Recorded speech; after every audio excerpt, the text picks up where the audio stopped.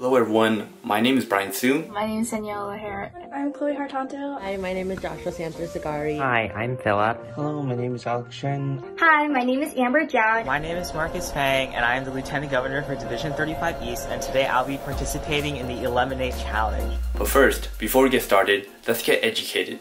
Here are some facts about maternal and neonatal tetanus. Fact number 1.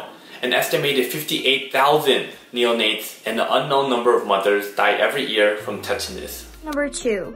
Without medical care, mortality from neonatal tetanus is around 100%, often exceeding 50% even with hospital care. Fact number 3.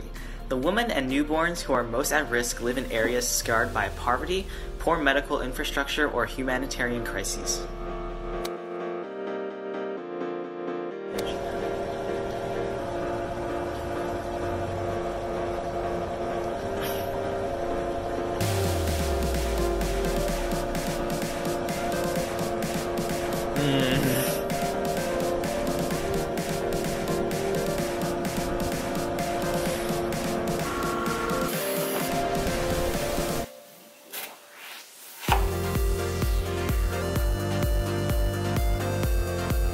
Oh Lord, that was